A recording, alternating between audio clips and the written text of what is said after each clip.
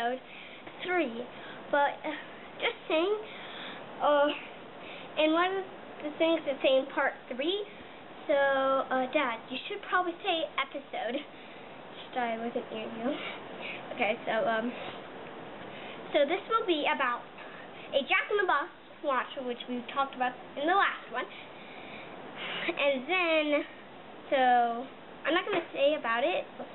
So Tom goes missing, and so does that watch.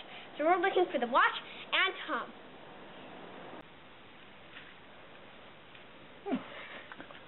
Let's see here. Dad, oh no, where is Tom and the watch? Well, I will have to find them. Clue.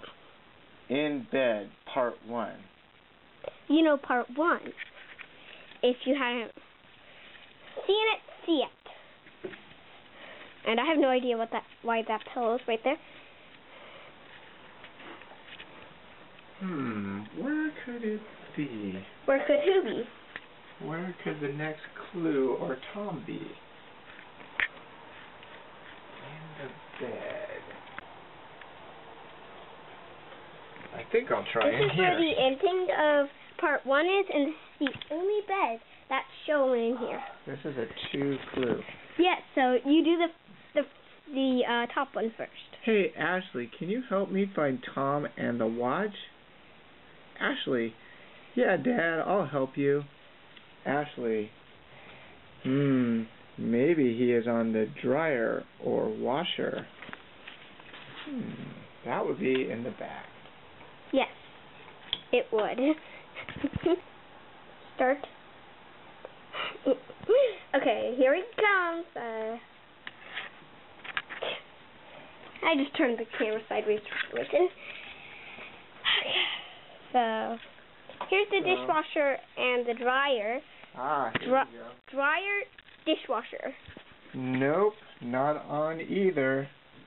Dad, maybe he is on the upstairs bed.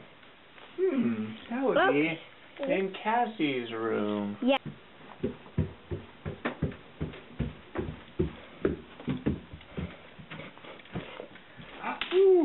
Look who I found.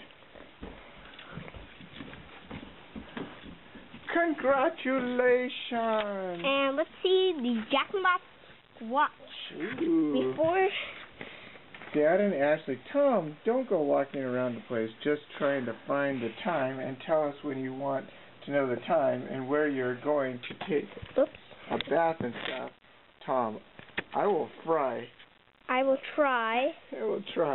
to do... That's a try, not fry. To do what you just said, promise. Yay, that's the end. Good job, Tom. Let's see. So that is the end of our little episode-y thing.